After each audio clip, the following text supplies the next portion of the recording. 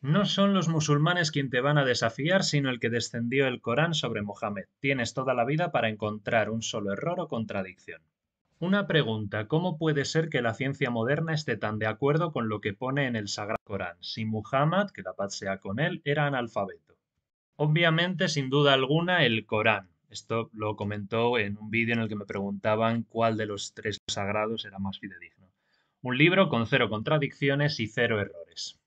No, no tiene contradicción ni error. Que tú no te enteres de algo, eso es otra cosa. Por eso siempre que no entiendas, pregúntale a un seij. ¿Qué verso se contradice? El Corán no tiene contradicciones, es único y preservado desde su revelación hasta el fin de los tiempos. El Corán tiene cero errores, y si encuentras alguna, que lo dudo, me lo haces saber. ¿Qué dices? El Corán no hay ni una contradicción. Búscame dentro del Corán las contradicciones y señálamelas. El Corán no tiene ni errores ni contradicciones, solo que una vez habla refiriéndose a X y otra refiriéndose a Z. Por eso piensa, pero no se contradice. Saca un error, por favor. A ver, la teoría de la evolución es una hipótesis, es una teoría. No, no es lo mismo. En lenguaje científico, una hipótesis no es sino de teoría. De momento, el Corán confirma hechos científicos prescritos a su descubrimiento. El Corán no tiene contradicciones y está guardado bien. Más de 8 millones de personas lo memorizando sin fallo. La Biblia nadie la memoriza porque es imposible. Hay muchas cosas que han salido a la luz hace poco, pero vieron que estaba escrita hace 1400 años, por eso ves a científicos convertidos al Islam, ni es magia. Dios te guía a la verdad, el Islam. Te recomiendo leer un libro sobre el Islam y la ciencia, te sorprenderá de cómo todo está explicado. Se refiere al libro de Bucaille que ya comenté en un par de vídeos. No está mal, ¿eh? Pues esto es solo una ínfima parte de los comentarios de este tipo que he recibido en TikTok. Así que sí, hoy toca hablar de errores y contradicciones del Corán.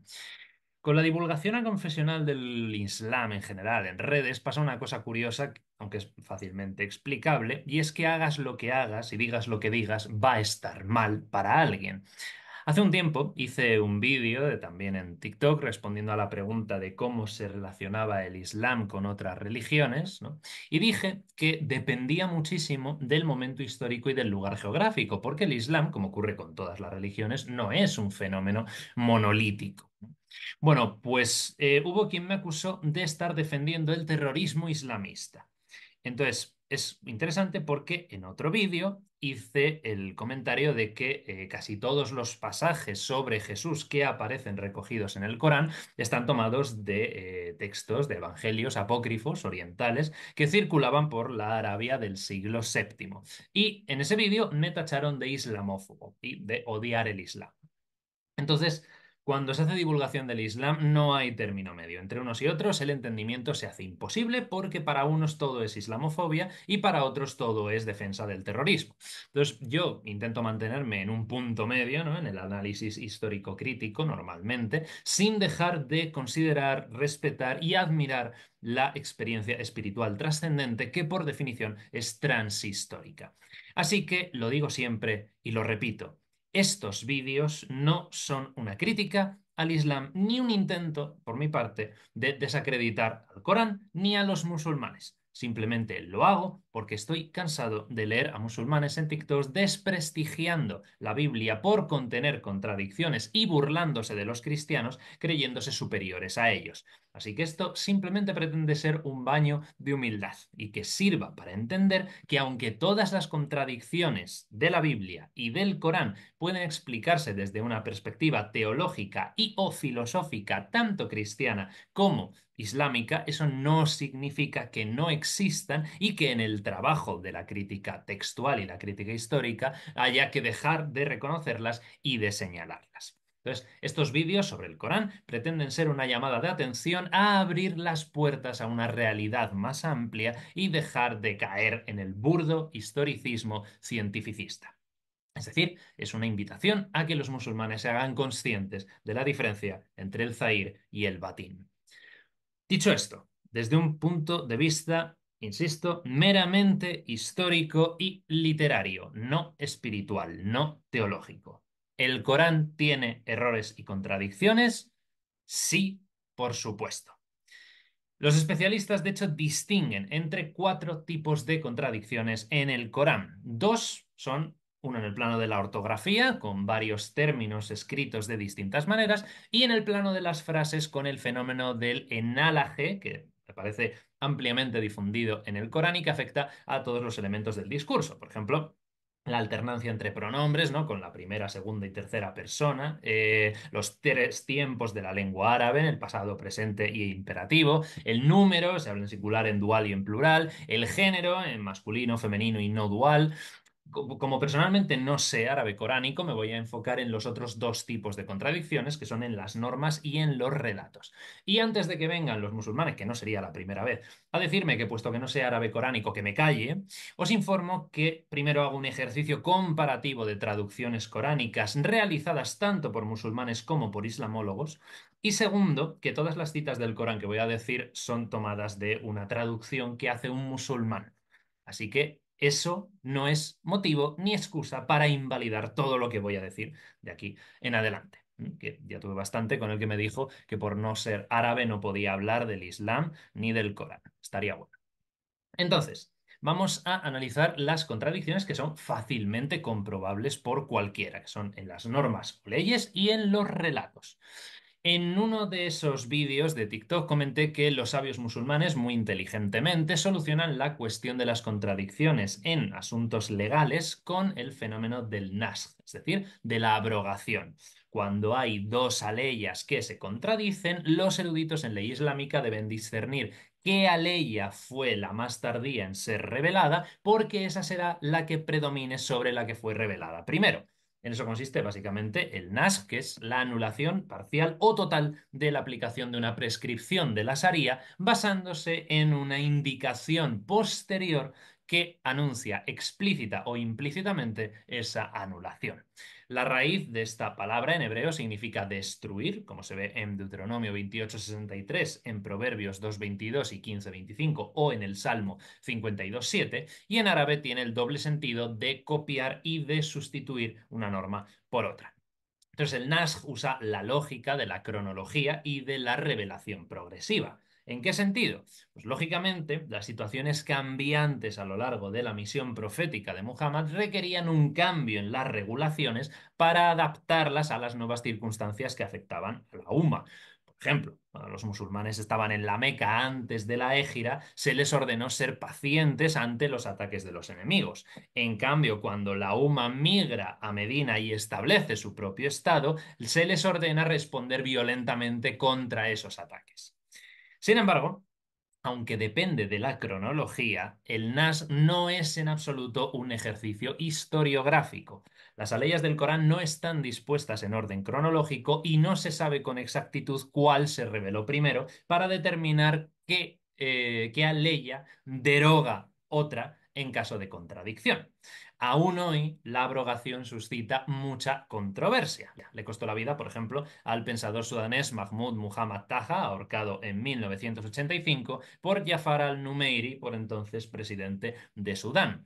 Taha había defendido la idea de que la primera parte del Corán revelada en la Meca, mucho más tolerante, constituye el verdadero Islam y que la segunda parte, que es más discriminatoria y violenta, revelada en Medina después de la Égira, tenía un carácter circunstancial que había que considerar. Por lo tanto, según Taja, la primera parte abroga la segunda parte, ya que aquella tenía una pretensión eterna, mientras que la segunda estaba sometida a las circunstancias geohistóricas.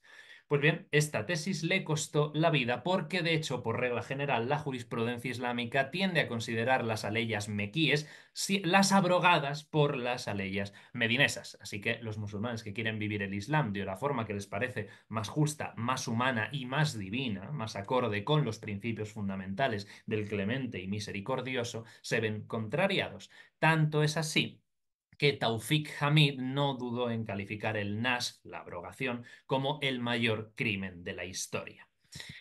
A pesar de que los juristas musulmanes clásicos insisten en la importancia de la abrogación, es interesante constatar que no están de acuerdo entre ellos sobre el número de aleyas abrogadas. Por ejemplo, Ibn al-Wazzi, que murió en 1200, señala 247 aleyas abrogadas, mientras que al-Suyuti, muerto en 1505, no acepta más de 22. Un autor contemporáneo, Mustafa Said, ha compilado las aleyas abrogadas según los distintos autores clásicos y llega a 293, pero él mismo no considera más de 6. En conclusión, la enorme divergencia entre las dos corrientes demuestra que el Corán es un texto ambiguo. Como el propio Corán no indica nunca qué aleya es abrogada por cuál, eso es un trabajo que tienen que hacer los exégetas. La práctica de la abrogación parte de la base de que la ley actual es la que está acreditada y las aleyas que convergen con ella son las necesariamente válidas, ya sea con respecto al vino o con la dirección de la oración o con lo que sea. Entonces, cualquier aleya que contradiga la ley actual y la práctica actual será invalidada. Y así es como se pueden construir lógicamente la noción de la revelación progresiva. Sin embargo, el problema es evidente. Todo depende del interés del exégeta a la hora de promulgar el naskh de una ley sobre otra, y esto varía mucho dependiendo de la escuela de jurisprudencia y de la ideología del muftí. Se distinguen varias formas de naskh o abrogación. Por ejemplo, una aleya puede abrogar a otra, pero ambas se mantienen en el Corán. Esto es lo que se conoce como abrogación de la norma y mantenimiento de la recitación. Así, por ejemplo, la ley 215 relativa a la dirección del rezo quedaría abrogada por la ley 244 que fija la dirección del rezo hacia la Kaaba. Aleyas normativas que se habrían revelado a Muhammad, pero luego habrían sido reemplazadas por otras de contenido diferente y ni unas ni otras han aparecido, fueron incluidas en el Corán. Así, por ejemplo, según un hadith de Aisha, la revelación contenía una aleya que establecía la prohibición del matrimonio entre parientes de leche si había más de 10 tetadas, una cifra que posteriormente se redujo a 5 en otra aleya. Pero ambas aleyas han desaparecido del Corán, aunque la última sigue en vigor. Aisha dice que esta aleya se encontraba en una hoja debajo de su cama, pero que durante la preparación del entierro de Muhammad entró una cabra y se la comió. Una ley revelada que se encuentra en el Corán puede estar abrogada por otra que ha desaparecido del Corán. Así, la ley 24.2 prevé 100 latigazos en caso de fornicación. Esta ley todavía está en el Corán, pero quedaría abrogada por otra que ya no figura en el Corán y de la que informó el califa Omar, asesinado en el 644, y que prevé la lapidación por ese delito. Aleyas que fueron reveladas a Muhammad, pero que Dios hizo que las olvidara. Estas aleyas, a veces transcritas por sus escribas, habrían sido borradas por milagro y quienes las habían aprendido de memoria también las habrían olvidado por milagro. El Corán se hace eco de este fenómeno en las aleyas 87.67 y 206. Aleyas del Corán que son abrogadas por la Sunna, es decir, la tradición de Muhammad. Así, el Corán dice en 2.180: se os prescribe, cuando la muerte se presenta a uno de vosotros, si deja bienes, el testamento a favor de los dos progenitores y de los más allegados según la costumbre. Es un deber para los que le temen. Esta aleya habría sido abrogada por la palabra de Muhammad en un hadith que dice ningún legado para un heredero. Una palabra de Muhammad, de la Sunna, es abrogada por una ley coránica. Así, el pacto del armisticio firmado entre Muhammad y los Quraysh de la Meca antes de su conquista incluía una cláusula según la cual Muhammad debía liberar a todo hombre que se convirtiese al Islam. Este acuerdo, sin embargo, fue abrogado por la ley 6010. Y por último, abrogaciones múltiples. Un caso famoso es el de la prohibición del consumo de vino, regulado progresivamente por las aleyas 2.219, 4.43 y 5.9091. Aquí hay tres aleyas coránicas que se mantienen en el Corán, que se abrogan la una a la otra sin prever ningún castigo y que fueron abrogadas o completadas, dependiendo de la ley, por un hadith según el cual Muhammad habría flagelado al consumidor de vino.